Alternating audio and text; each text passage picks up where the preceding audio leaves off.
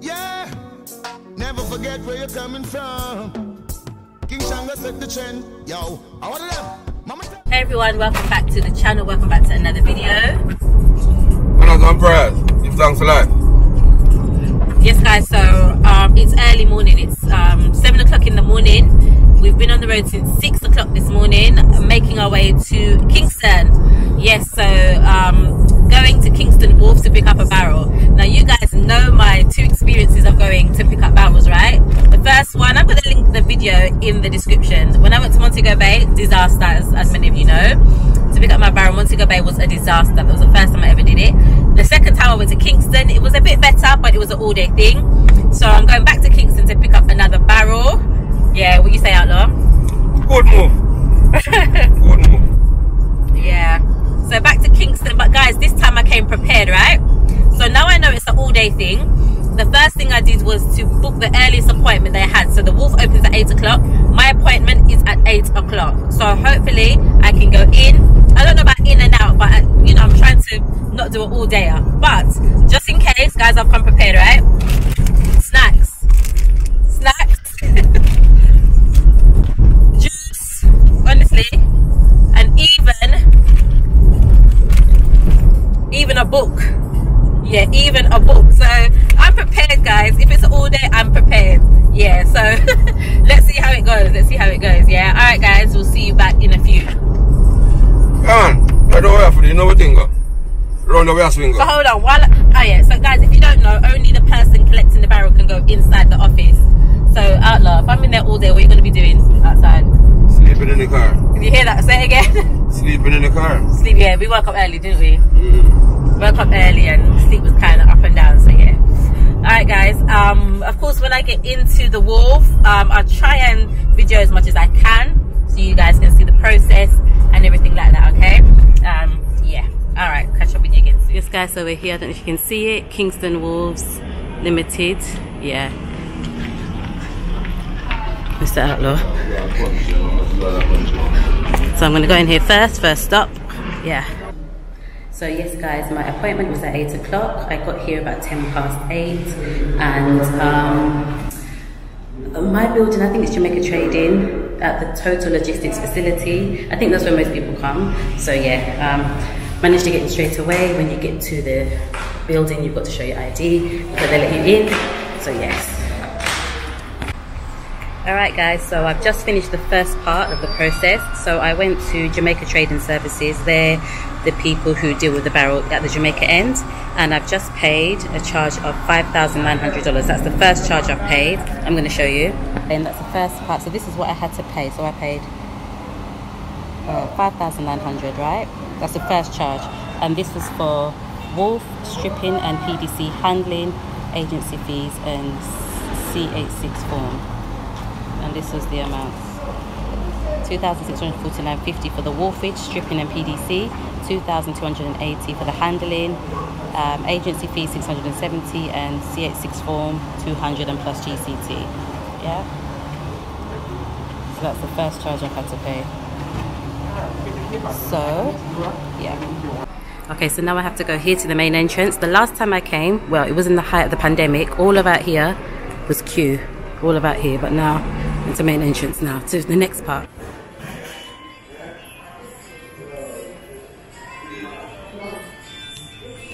Finished the first process as you would have seen. Second process, in the main entrance, I've had to pay a wharfing fee, which was, we got it here, $5,532. So that's the second payment I've made, $5,532 for wharfing fees. The second fee, $5,532, and this is a wharfing fee, right? Clothing and household items.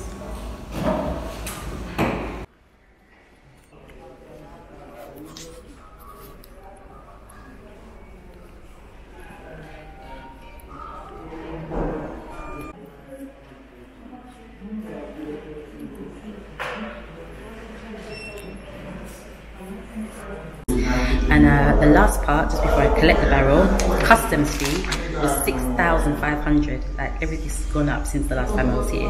So let me show you guys. The customs fee, this is the last payment I had to make. There's all the different bits.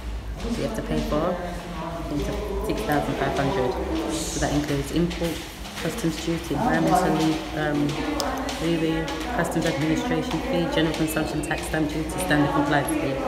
A lot in there. 6,500.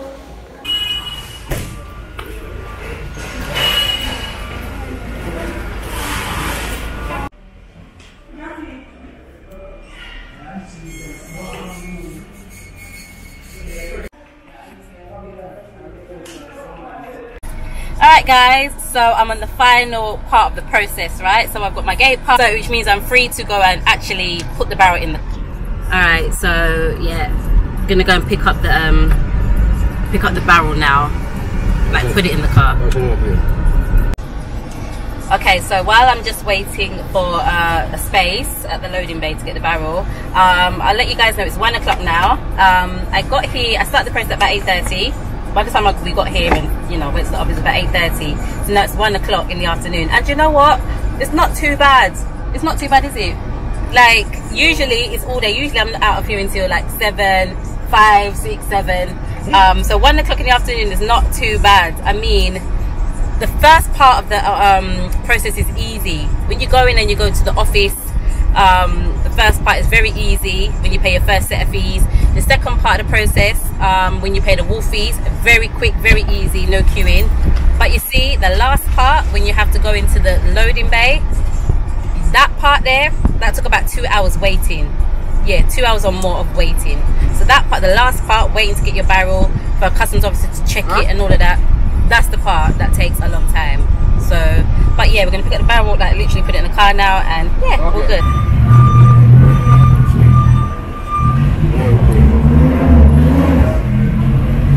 Yeah, so we're just waiting for someone to bring the barrel so we can put it in the car now. Yeah. Kingston hot. Kingston hot. It is hot today in Kingston. Yeah. Okay guys, it's the next day. I've just emptied out the barrel and I just wanted to show you some of the things that I've got. So you see all of these things on the counter here, and also all the stuff on the chair there. So this is for another family member, but it all came done in the same barrel. And guys, also I must let you know that I also brought a suitcase, like an extra suitcase full of stuff as well.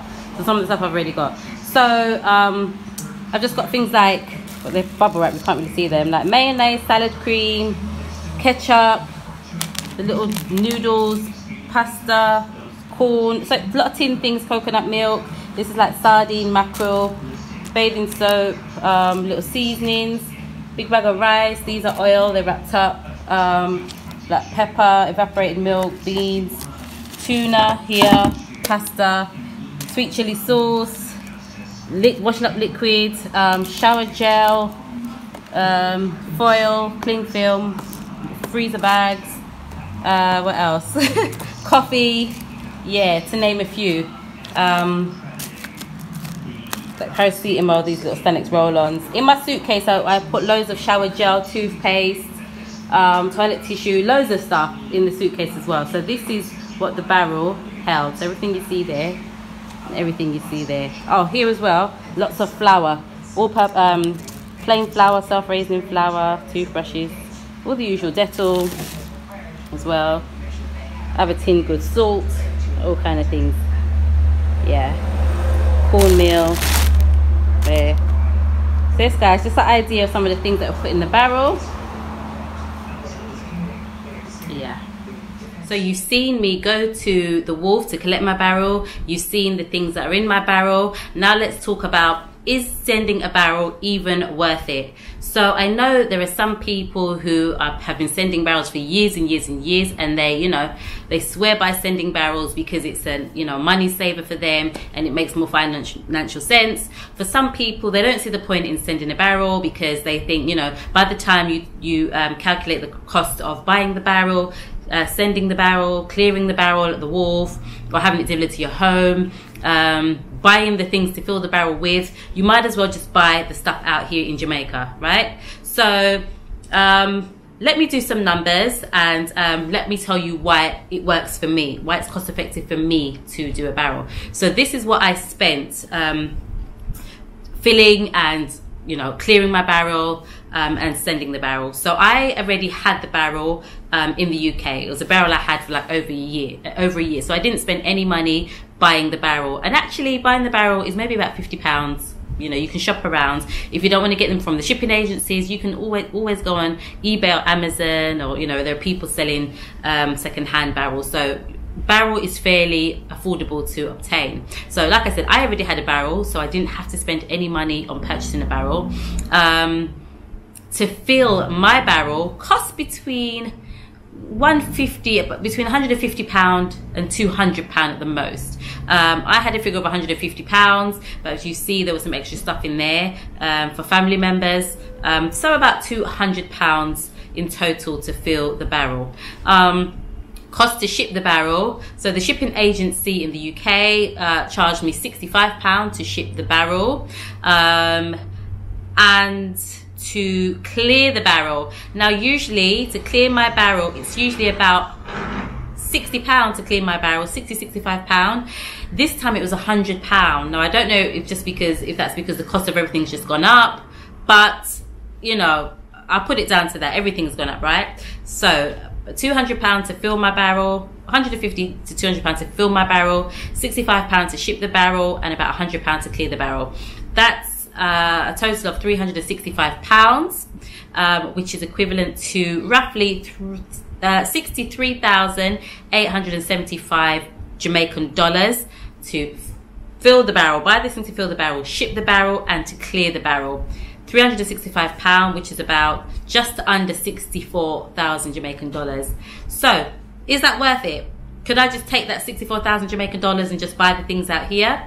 I could buy those things out here, but would that last me the amount of time? Now, usually when I send a barrel down, it's usually the things that you see that I've showed, right? So it's usually always food and household items, things that we use on a daily basis. So a lot of tin goods, you know, shower gels and bathing soaps and toothpaste and all the practical things that we use every single day.